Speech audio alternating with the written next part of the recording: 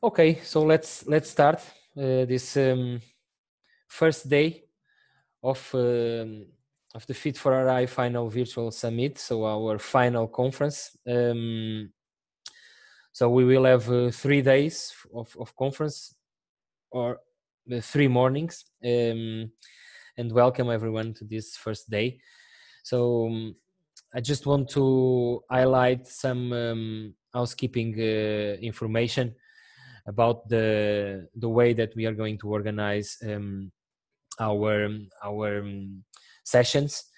So all the event will be recorded, and the presentations and the recordings will be available in our in the event page, where we have all the information about the program, and also all the details to join the different Zoom sessions. By default, we have all microphones off from the participants. You can also turn on or turn off your camera. I think it's better during at least the keynote presentation. Is better if you can turn off your webcam, and then later you can enable your camera. So to participate, okay, you can use the chat if you want to put questions. You can do it in chat, or if you want to exchange any comment during the presentations with other participants, you can interact with via chat. This is a normal Zoom meeting room. During this conference, we will use also a webinar Zoom room for another session, but this is a normal Zoom meeting room in order to allow more participation. If you want to speak, you just need to raise your hand. It's close to the chat and the participants list. You have the possibility to raise a hand, and then you can turn on your microphone and camera to put a question or to make any comments. So we will have after the keynote presentation, we will have a moment for questions and answers. So you will be able to join and to participate in the discussion.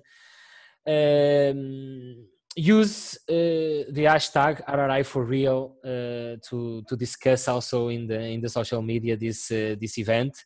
If you want to also to make a mention to the project Twitter account, you can also do it, or just use the hashtag in the different social media channels. Okay, we are more focused on Twitter, but you can also use it in other channels. So welcome to this first day of our final summit. Today it's our first day of the conference, and dedicated to the RRI culture and skills. And for that we have 4 sessions, because we have 2 parallel sessions and an interactive session after the parallel sessions. And we open with this first session, where we have our coordinator Andrea Riccio to open the conference and to welcome you to this final conference. And then Kemal Ahson as a keynote, to have a provocative keynote to set up and to start the discussion around these issues. Today focus on RRI culture and skills. So Andrea, the floor is yours. The kickoff of our conference is done. So please join me and welcome to this to our final conference. Yeah, thank you, Pedro, and thank you everybody for being here. Well, I'm pretty excited. I don't know if it would have been even more exciting being present. We tried a lot, but for safety reasons, we decided then to have a virtual conference. So I will start sharing my screen in a few moments. Here we are. Because I really don't want to talk about the project, because you will you will hear a lot about the project from my colleagues that really work in the heart on this. I just want to share with you some keywords and some key message that we really developed during this almost 4 years project, because at the end we had an extension of the project of 6 months trying to be in presence, as I said. And so, well, let's start.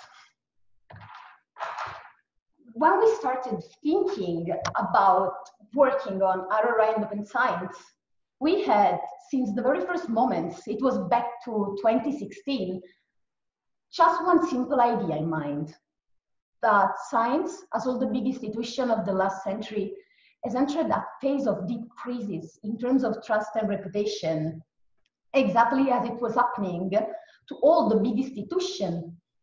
And this crisis could have been caused, we really didn't have any answer, and probably we don't have it even now, as the results of some interacting factors, such as globalization from one side, but also individualism on the other, and also the idea of, well, the upcoming of new way of socializing and asking for a greater collective engagement in societal relevant matters. We thought that responsible research and innovation and open science could be the answer to overcome and manage the social transformation that we were seeing affecting science and innovation. But at the same time, we know pretty well that we should move from an abstract and I would say also somehow romantic way of looking at responsibility that could be beautiful maybe, but not necessarily useful, towards a more concrete approach of responsibility, grounded solidly in research funding and performing organization, and capable of deeply involving science's main actors to foster a process of real institutional change. We really were thinking about this, and we were trying to find out the element of a proposal and on a way of seeing the future of science that could represent this potential answer, and especially this inner idea that we had. Well, sorry. Well, our design recipe was based on some clear pillars. The first one was the desire to engage and put into relation all the actors involved in science and innovation according to a quadruple helix approach. So to bring together the academia, but also the industrial sector, together with policymakers and citizens, but also to address relevant scientific issues through real use cases, so to ground solidly in reality our RRI and OS approach, basically on co-creation. We also wanted to foster transdisciplinarity, spreading the word of responsibility also in those sectors and in those disciplines that usually are not very keen to, like the hard sciences. We also wanted to promote transparency and openness by producing open tools and resources that could be available for the growing responsibility and openness community.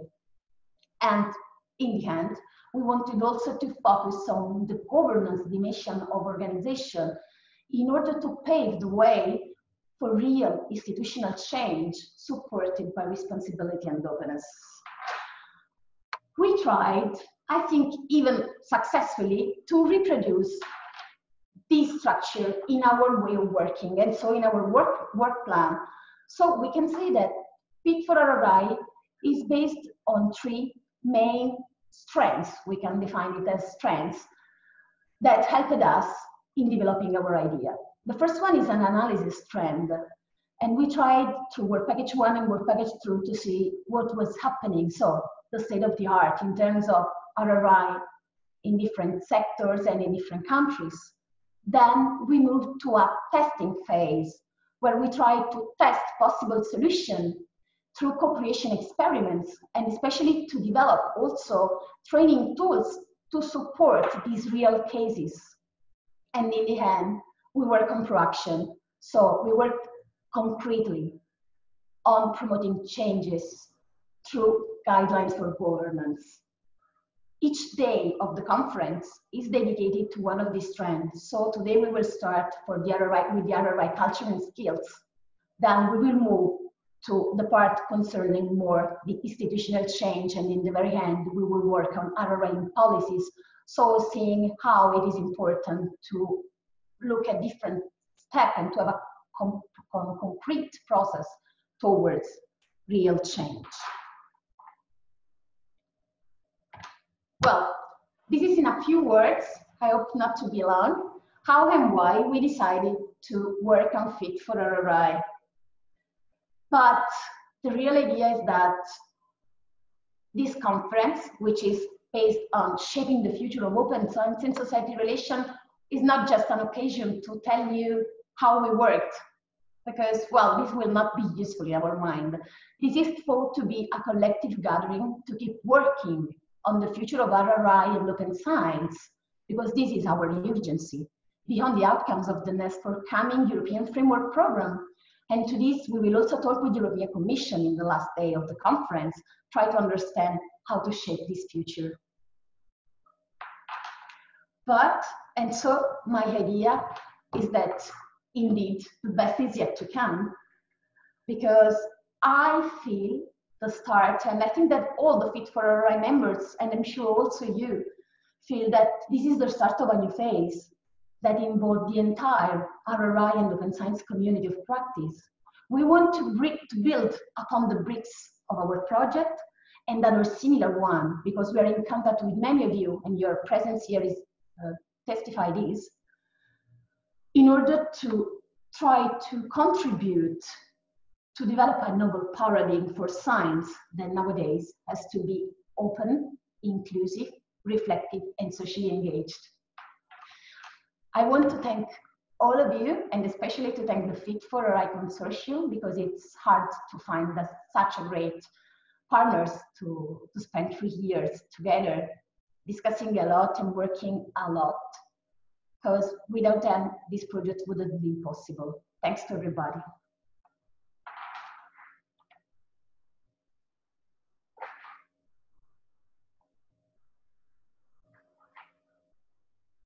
And now, I think that I can leave the floor to our keynote speaker for the first day, Kemal Ahson. Good morning. And I'm very glad to have him here. Thanks, Kemal, for being here. Good morning. I'm assuming everybody can hear me. Yes, perfect. Yeah, lovely. Well, first, good morning again. I'd like to echo what Andrea has just said and extend a warm welcome to you all, wherever you are. I'd also like to thank Pedro for his introductory comments as well. My name's Kemal Ahson, and Andrea asked me to help kickstart the day with a few introductory words. I'm just going to talk for about 10 minutes or so. Admittedly, I find Zoom quite painful, so hopefully it won't be too painful for you to listen to me. But before I start, I need to enter a couple of caveats. First, and I remember I was looking at Andrea's poster in the background, I'm not an RRI expert. I'm probably more of a critical friend or an observer. Second, I've taken the liberty of changing the content of my presentation. It's over 7 months since the original date of the conference in Rome, and at the risk of stating the obvious, a lot has happened since then. Rather than structure my talk around the original themes of a retrospect and prospect of RRI and the FIT4RRI program in particular, I want to highlight some things that I have observed in relation to the pandemic and tie them into the debate about where RRI might go. Third, my approach is a mix of rhetorical and controversial. I think Pedro made reference to that. I will therefore leave you to take up any relevant issues in your work and in the conference over the next few days. And finally, as I think is quite obvious now, I do not have any slides or presentation notes to beguile you with. So as a starting point, I want to highlight the role of science and research in the current debate on dealing with the COVID-19 pandemic. First, one of the most dominant themes in the public debate has been the idea that decisions are led by the science. What we seem to have forgotten in the debate, however, is the infallibility of science and research. That is, have we leveled with the public about the reality of how science and research can or cannot help us predict the future and control the world? Here, there is an obvious issue of responsibility in and among the research community. Second, are all disciplines and research participating equally in the debate about the pandemic?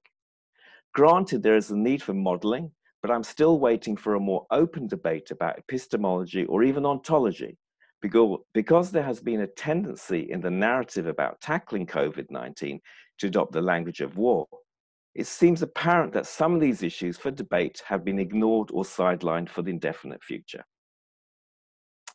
Third, I have been amazed and truly grateful for the sacrifice of many people to help us try and deal with the numerous issues that the pandemic has thrown up, from clinical to economic. But at the same time, and this is perhaps my controversial point, I've thought that at times some colleagues in the research community have allowed themselves to be hijacked by other stakeholders, such as politicians, for example. Now, these three observations are not exhaustive, but in terms of RRI, they highlight two important subplots for me. The first is about power. Who has the power when dealing with the pandemic, and how is it being distributed? Is power something you possess, or is it relational? Critically, does the research community have any power? Second, who have been the agents of change in tackling some of the issues around the pandemic? Have there been any agents within the research community, and are these individual or collective? Fundamentally, the question these raise is, how has RRI been relevant? Now, I want to turn to RRI itself. Definitions of RRI seem to cover different components: public and societal engagement, open access, gender equality, ethics, science education, and governance. And these seem to involve the four main stakeholders of academia, citizens, government, and industry. I think in an earlier slide, we made reference to the idea of a quadruple helix. Now, the temptation when thinking about RRI or the FIT4RRI program is to look simply at the outputs that have been delivered. For example, the reports that have been uploaded on the website, or indeed this conference itself. For me, the relevance of RRI or the FIT4RRI program is not with outputs, but with outcomes and impacts. Now, admittedly, people often struggle to understand the difference between an outcome and an impact. This is because the terms are sometimes used interchangeably and are often provided without any definition. For what we are seeking to do, it might be easier to think of outcomes as the things that you will be measuring, for instance, changes for your citizens or organizations, and impacts as the things that other people will be measuring. For example, changes in headline statistics that local authorities or health agencies may record. Now, the relevance for us is simple. I want you to consider what have been the outcomes and impacts you have been delivering both through this program and your day-to-day work. Now, moving forward, I want to bring the different things I've highlighted, the observations about COVID, the two subplots around power and agency, and the need to move from focusing simply on outputs and looking to outcomes and impacts, and start thinking about the future. First, the most obvious thing is to ensure that we do not think about RRI, and indeed open science, as a program, discipline, or a subject. In fact, in many ways, we need to ensure we avoid thinking about RRI as an end in itself. Here we must not see the demise of Horizon funding streams as something sad, but the opening up of an opportunity. And again, making reference to Andrea's last slide, the best is yet to come. Second, we need to have some honest discussion on epistemology, truth, and knowledge in the research and innovation community. And in parallel, think about how this has translated into the outcomes and impacts we are trying to achieve. Where and when we have these discussions is still open to debate, but they are needed ever more so. Third, I think we need to celebrate our greatest achievement to date, creating a sense of community. Here we have started the process of recognizing common interests and working out what people care about. What we now need to do is think about how this translates into power and how we can act as agents of change. Here, I want you to ask yourself, Was participating in the FIT4RRI program worth it? And if so, how are you measuring the benefits and how can these be used in the future?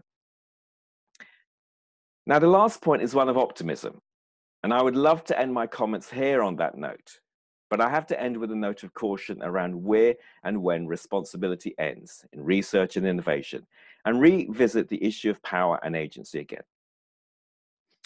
Take, for instance, GDPR. Rightly, there has been a lot of emphasis on privacy and protecting the interests of the public. And I know from first-hand experience that there has been quite a bit of effort by companies, for example, to comply with GDPR rules. But is it really relevant given the immense power of data and the hundreds, indeed thousands of data points that are being monitored and scraped for information? Put differently, does big data really need access to my medical records to know my medical condition and well-being? Or take the growing field of emotion analytics, where automated technology is being used to read our emotions. Now, the automatic sentiment analysis in the WILD project was a Horizon-funded project a few years back. Its main aim, and I'm going to take this directly from the website, is to deploy and capitalize on existing state-of-the-art methodologies, models, and algorithms for machine analysis of facial, vocal, and verbal behavior, and then adjust and combine them to realize naturalistic, human-centric, human-computer interaction and computer-mediated face-to-face interaction. Now, granted, that is a bit of a mouthful. And clearly, this research has commercial value. In fact, this is probably one of the reasons they have been successful in attracting funding and finance. And my understanding is that this project has been successfully spun out commercially. Put differently, it is an absolute goldmine for digital marketeers. Now, I have not read the terms and conditions of the use of this Zoom platform. Like most of you today, I clicked on a couple of buttons to provide me access. But it is quite possible, indeed probable, that our emotions are being captured, read, and analyzed as we discussed this morning, and potentially for a marketing opportunity in the future. Now, for me, these two examples highlight how our futures are being shaped for us through research and innovation. Finally, then, if this is the case, how is RRI relevant, and what can we do as researchers and innovators to ensure that our futures are shaped positively? On that note, I will end. Thank you.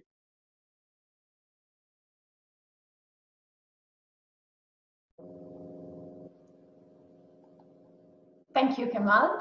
Well, I think that you raised a lot of like open questions and a lot to discuss about. So I have some like curiosity about your talk, but I would like to hear the audience before. There is any question from the audience, please raise your hand. I will try to give you the floor. You scared them, come on. Or if you want to write something in the chat.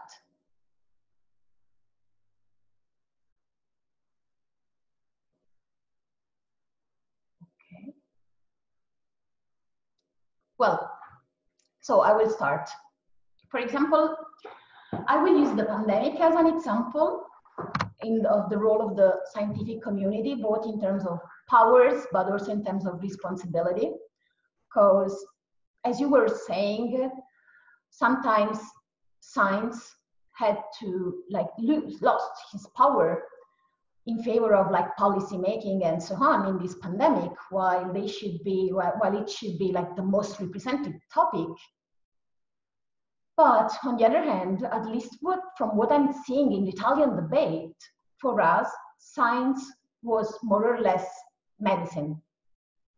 While on the other hand, maybe because I am somehow RRI biased, I do believe that like scientific task forces working on the issues of a pandemic such as the COVID-19 should be really interdisciplinary, should engage especially anthropologists and social scientists and so on, because apart from being a big like sanitary crisis, this pandemic is especially a social crisis and not only a sanitary and an economic one.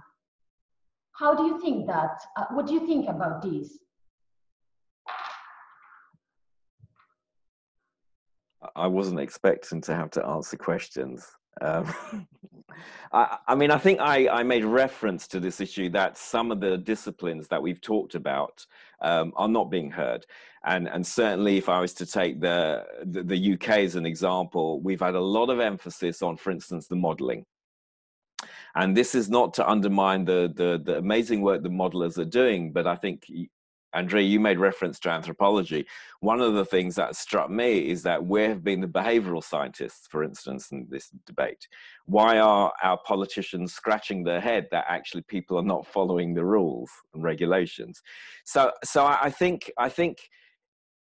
you made reference to the need to engage with hard science, and I think we have to accept that in times of crisis there is possibly a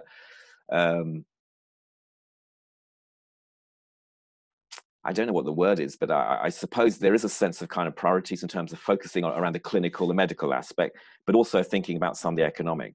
But I think what I would look to therefore is that people who are representing, for instance, the clinical, the hard sciences should also themselves try and reach out to the other disciplines and not let the other stakeholders within this quadruple helix steer the debate. So I think there's something internally for us to think about. Okay, how does the hard science, and I'm always uncomfortable with that term, how do we open up discussions, for instance, around artificial intelligence and how we nudge people's behavior. We need to think about that. I think just one final comment. It's worth saying, I suppose, why I was making reference to my note of caution. A lot of big business out there is already doing this. I mean, if you look at the kind of big data, the whole big data, where big data is going, I mean, they understand this perfectly. Why we are struggling in terms of a track and trace and trying to understand the modeling and linking the modeling is something about our institutions. But we have to accept that there are other stakeholders within this quadruple helix who understand the need for interdisciplinarity. So how we learn from them, I don't know. But we better do it pretty quickly or they'll just take us over. Okay, thank you, Kemal. We have another question in the chat from Ron Ipafan. He says, and I'm looking for your comment, we all know that science has limits. There is a great deal of uncertainty in scientific outcomes. How can that best be presented in public forums so that all confidence is not lost? That's a good one. Thanks, Ron.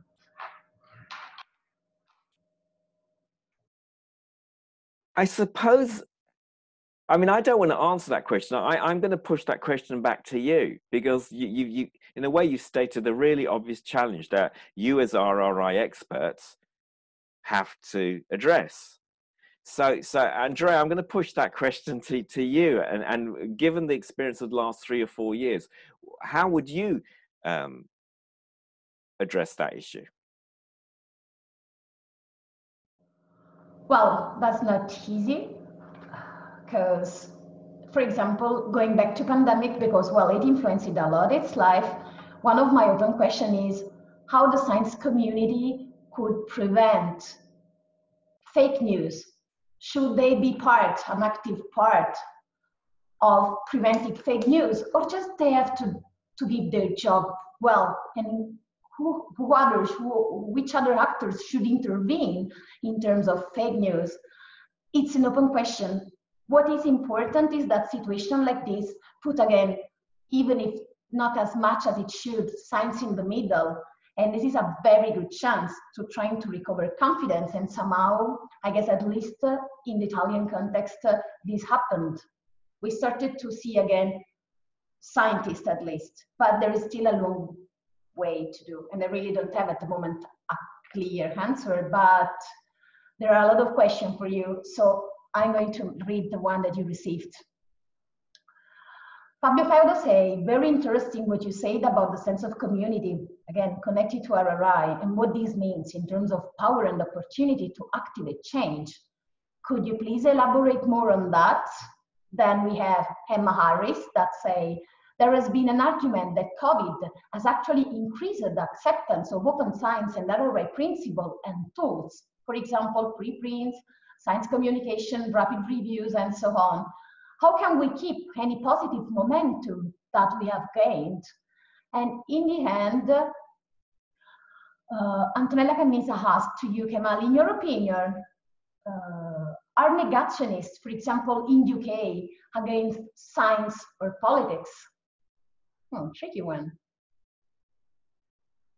Did you take notes? Okay.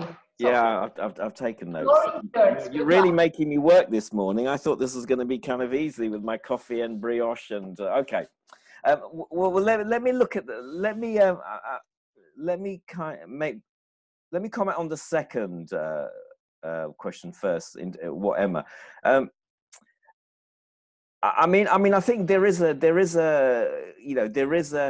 if you read certain newspapers, one would get the impression that actually there is now some positive momentum around. I'm Phil now. I have a slight regret that this is not to be a COVID-19 conference, and what the role of RRI is. So I think we need to also put that into perspective. But I think certainly if you read some elements of the press, there clearly has been some positive momentum in terms of actually how we see the role of science within, or how we tackled the debate. I would say that it would be quite interesting to get a feel for Joe Public's sense of what this all means. So when we have the images of Brighton or Bournemouth Beach that are full of people, and they've been given the advice, the scientific advice, and they've totally ignored it. So I would hope that Emma is right. Personally, I don't see that, and certainly not when I see the daily briefings or the weekly briefings. I don't get the sense of that. But that doesn't mean it's not gonna. That's not gonna happen. I mean, there is clearly something that's in parallel, which I think is important for the science and research community, and that's in terms of actually how we're dealing with some of the I guess effects of the pandemic. So this kind of low level of anxiety, and clearly now we're having a debate around mental health, social isolation. But I don't know if that answers that question. I mean, I think Emma. I mean, I hope you're right. I don't feel that. But anyway, let's see. I mean, the first question was really about communities of practice, and I get the sense of actually what we can do. I mean, one of the interesting things is I think amongst the science, I do feel that, as we need to create our own communities of practice, and I think we need to have honest debates about issues about truth and issues about knowledge. And this, I mean, it's interesting that we keep talking about science, and there's always debate around the philosophy of science is actually what do we mean by science, and it's no coincidence that when we think about RRI, we're talking about research and innovation. There are clearly other stakeholders, other agents that are involved in the discussion around research and innovation that perhaps we haven't kind of engaged with. And for me, the most obvious is actually the finance community. Do we actually engage with, in terms of the investors, the funders, the finance, in terms of actually what is the issue about responsibility for them? But I don't know. I mean, the problem about me is I never know what I think until I've written it down. So I probably need to sit down and think about that. And I might come back to that, or maybe somebody else will provide a far more intelligent answer to that.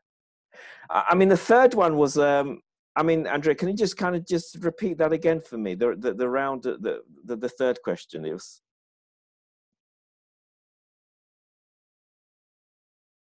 We can't hear you. Here I am. Sorry. The third question was about the negationism of COVID-19 and other issues. Do you think that, like, these people, for example, from the perspective you have in UK, are against science or against politics? Yeah, I think, you know, my sense is people still, you know, we've been talking about the whole public understanding of science, for instance, debate for the last 20 or 30 years. And the reality is that although we've had lots of initiatives around citizen science and science with and for, what is it, the SWAFs, and as you know, I've been kind of involved in that.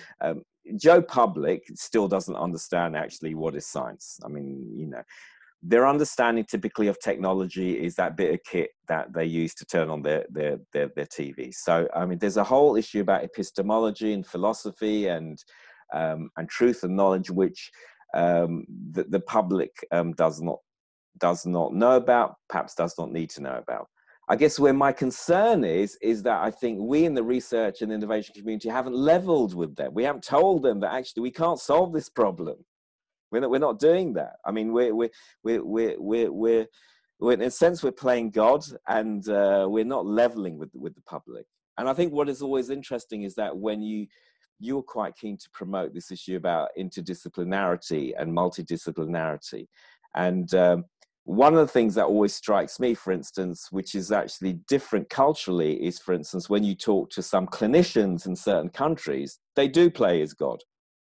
And given the issues, the clinical issues around the pandemic, there is you know, there is this issue about, you know, culturally how we perceive, for instance, the role of science, the role of clinicians in all of that. But I suppose that I think in terms of the UK, and I'm not here to represent the UK because actually I'm not sitting in the UK right now. I mean, clearly, I think the public are just fed up with everybody. I think they're just fed up with everybody that claims to be an expert or to represent them. And so, you know, we have to win the trust back. Don't think that now is finished, because I see that René von Schomburg raised his hand. So I will give the floor to René, but we also have a question from Rafael that say, what we talk about, if we say power, do we talk about it in the means of political power, which is more or less top down? And is it helpful for responsible science? I would say no, as we would become politicians and stop being scientists. So what could this notion of power to foster the urgently needed change mean? Maybe Foucault's notion of a fluid power shaping discourse could help here, or not. Keep it in mind, and I give the floor to René von Schomburg. Hi René, welcome. Hi Andrea, good to see you. I just have a small observation. You mentioned also in your introduction the word trust, and it seems to me that the concept of trust is rather loosely used in various meanings.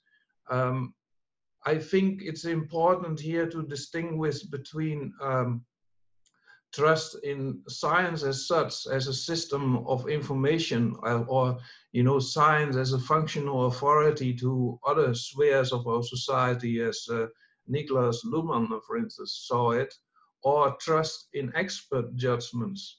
And these are two different things, and these two things are also related in a different way to RRI and open science. I think science as a reliable source of information for other spheres, for decision-making spheres, for example. So the trustworthiness of the scientific system and the type of expectations we can have from science to produce the right type of information which we would need for decision-making is a total different issue than trust in expert judgment. So in this first element, of course, as you already mentioned on COVID, this gave open science a real boost because we needed, of course, in a short time, a reliable information. And COVID at the same time reveals that our system does not necessarily supply that if we don't operate with the right type of public governance of science. And that means that you let scientists share and collaborate very early in the process prior to publishing. And that means another way of operating science, actually. And this gives really a boost to open science. And unfortunately, of course, we see COVID as an exceptional issue, and probably post-COVID, we want to go return to business as usual. But that would be a really pity, of course, in terms of open science as currently operated to a large extent in the COVID realm. So trust in expert judgment, this is a completely different issue. So trust in, I mean, obviously experts operate in political arenas and in different policy contexts. And the issue of whether they produce rubbish or sensible questions is an issue for deliberative democracy. And the way we involve experts in advisory committees and so on. So that's another challenge. I think we have improved ourselves on that front quite a bit actually in the last few years. But on the first issue, we haven't addressed this much. And I think with open science, we can help to make the science system as such better by having, for instance, addressing also the issue of reproducibility of data. You know, recent surveys in Nature shows that 70% of the articles published in Nature underlie data which are not reproducible by colleagues. So this is quite significant. I will not give a lecture about what is the diagnosis of this. You can read that in the books I published, but this is an issue which we have to address, and this is of a completely different nature than, for example, the expert judgment trust, I think, which you predominantly seem to address. So thanks for your attention. Sorry for a too long intervention, maybe. Thank you to you, René. Your intervention was like, oh, on a right fold on the issue of data reproducibility. But thank you, because you raised an interesting topic that probably we can also keep working on in the next 3 days that we have to face, and also in your double interview. We will be back with this. And I don't know if Kemal has some other quick comment on this. No, I think that summed up, I guess, quite neatly some of the blurring of boundaries when you're worried about the post day. It's gone, Andrea, from here. It's gone. It's gone. Say bye-bye to it. No, I think in the same way that, you know, you could raise that question about, for instance, the notion of responsibility as well. So I think no, I don't really have a comment to that, but that was fine. Okay, so you have still just the last question, which was the question that Rafael made to you about what we talk about when we say power. Did you keep note about this? Did you keep note? Okay. Or you want me a quick, like, a summary of the question? Well, I mean, power is an interesting thing. And I think, you know, I'm sure even René's probably got some interesting comments about notions of power, because I think they do relate to issues of trust and knowledge. I mean, the key thing is, in terms of power, is to simply think of it in terms of political power.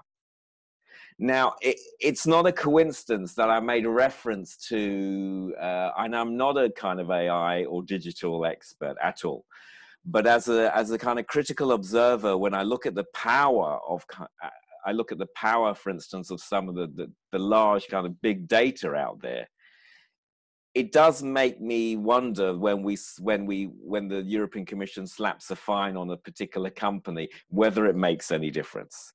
So for me, power is not necessarily something that a politician has. I think power for me also critically is not something that is possessed, but it's relational. Now, how we in the research and innovation community understand notions of power and where we fit in within this landscape is I think, important. And I think I go back to that positive note of optimism in terms of, you know, creating a sense of community. You know, in parallel to having a sense of community, there's also a sense of, there should be a sense of power and how we use that sense of community to affect change. But yeah, that's really my only comment to that. Thank you. So I think that we can like hand up this keynote in this now, because Kemal, we really like asked you several things and you were great in answering.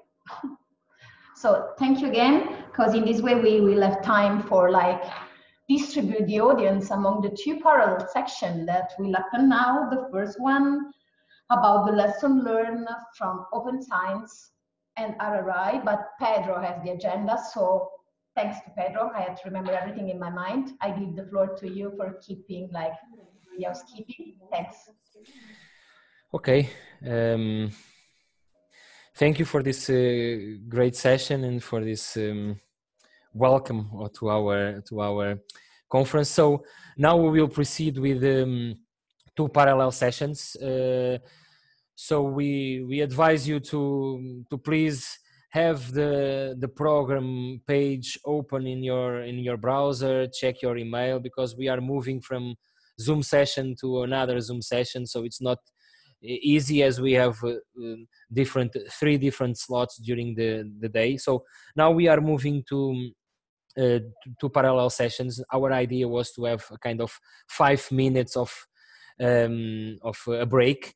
Okay, you can have a coffee, and then you join before 10:30 the parallel session that you want to participate.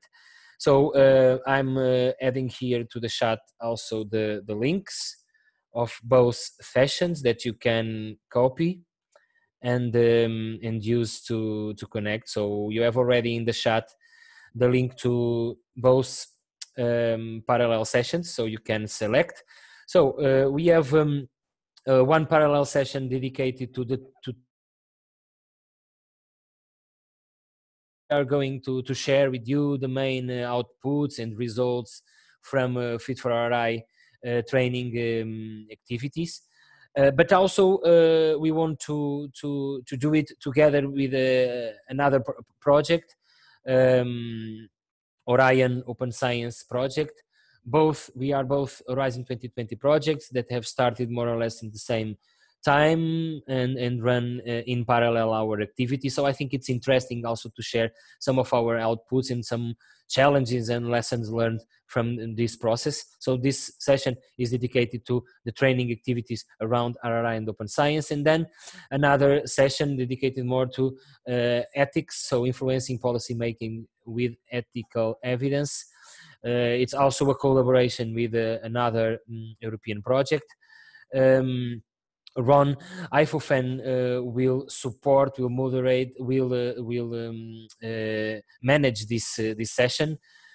So join us for these two parallel sessions. You have the links here. You also have the links in your email, and then also in the web page of the event.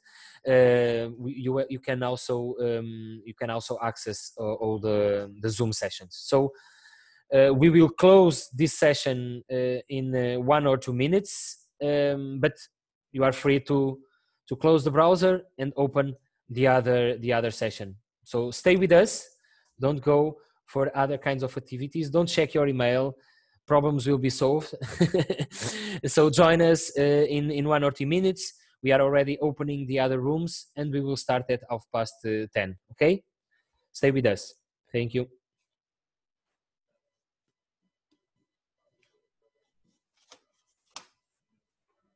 Já não pode entrar na 2?